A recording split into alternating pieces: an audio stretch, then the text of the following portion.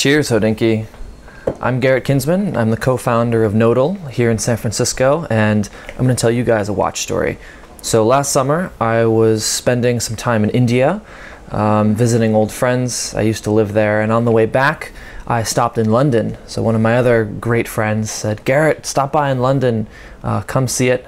And I could meet some investors there and old friends, so stopped in London.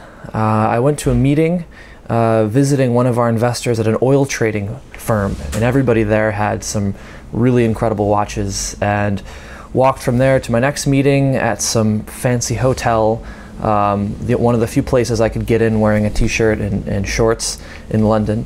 And after that, walked back, finding myself in the watch district, kind of the legendary spot of all of the high-end stores and the Graf diamonds and all of that. So I walked through the stores, tried to get into one of the vintage Rolex shops. They wouldn't even let me in. The guy was like, "Nuh-uh." Another person walked in. I kept walking, checked out IWC, checked out a few other stores, and stopped, and they were, you know, okay. I wasn't wearing nice clothes or, you know, very wealthy, but I finally go into the Grand Seiko shop, and I'm a technologist, so very interested in the high-end movements.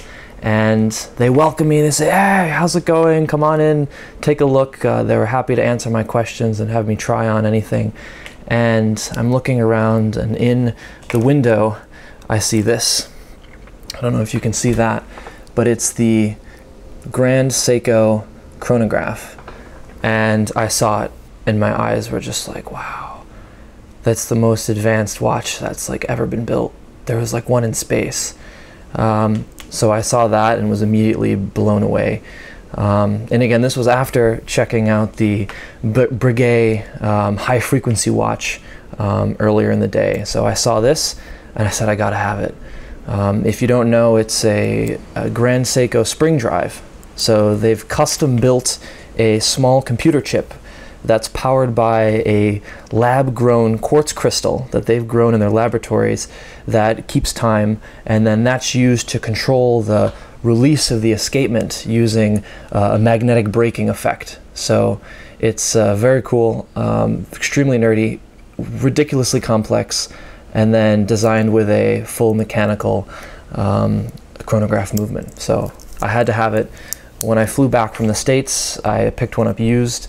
And again, it's one of the most complicated watches that you can buy, and a huge steal for Grand Seiko. So that's my watch story. Hopefully I'll have a lot more, but in the meantime, I gotta get back to work. So cheers.